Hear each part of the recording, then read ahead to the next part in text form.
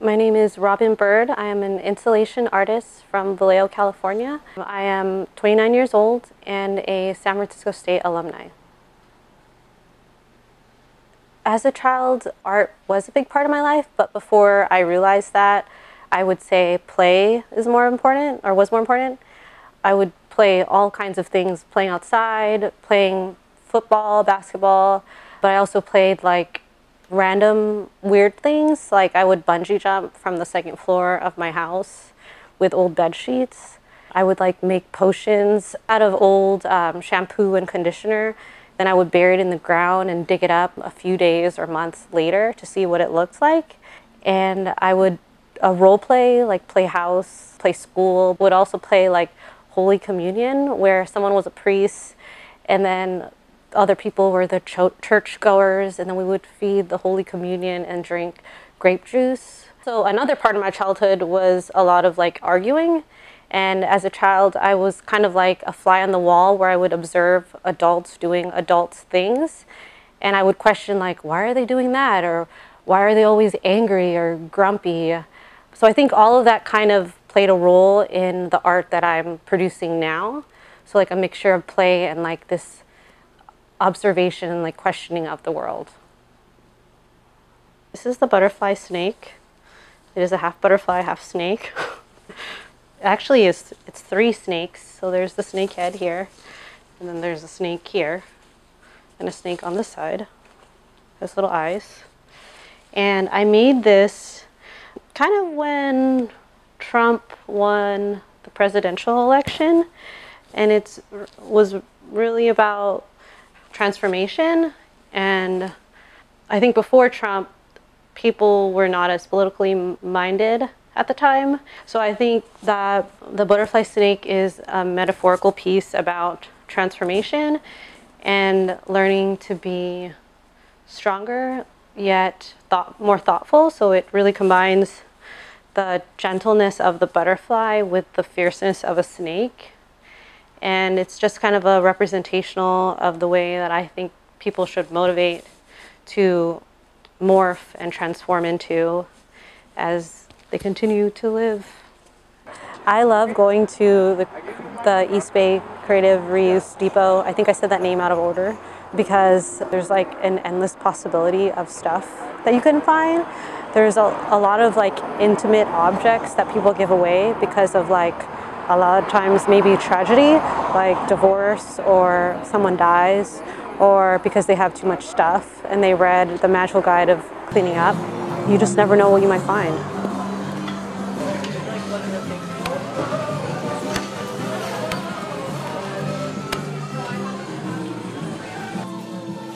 I would like experiment with a lot of random stuff I would find at home. One time I was making like candles out of old candles.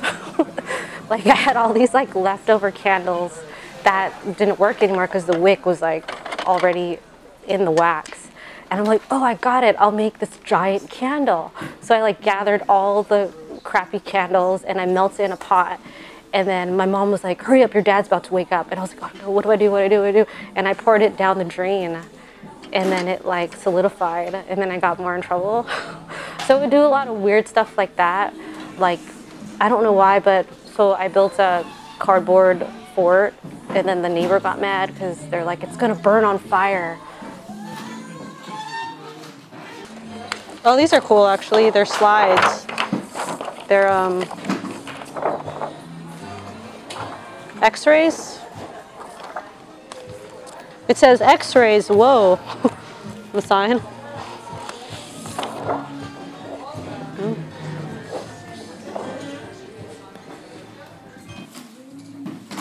Because the sun is really hot and it's 100 degrees. And you need to destroy it. And I'm like, that doesn't make any sense.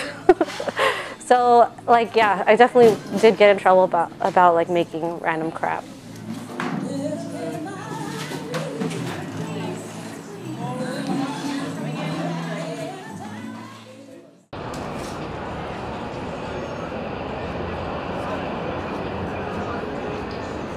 The work I have up right now at Counterpulse in collaboration with Art Span is a culmination of all of the breast booby related work I've done in the past.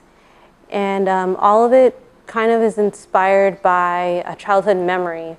Growing up, underneath the sink scared me, it like terrified me, because there were two things that lived under there, and I didn't want to see it ever.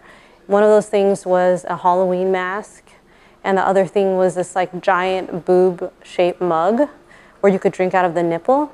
Overall, my dad was a boob guy.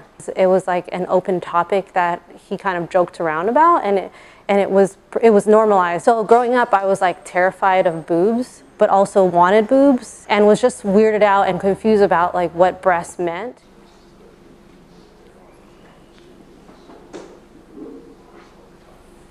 I think it's important to express yourself because it helps cope with like all the trauma happening in the world. It's one thing that you have, that you own, and that you have total power over, as opposed to like as we navigate throughout the world, we're like binded by, you know, having to make money or having to do this, having to that, because you have these obligations. But being able to create is essentially owned by you and created by you, something that comes from you.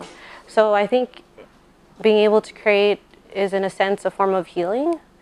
And I think it's also a way to think critically of the world and to question the world, rather than being complacent and just letting life control you.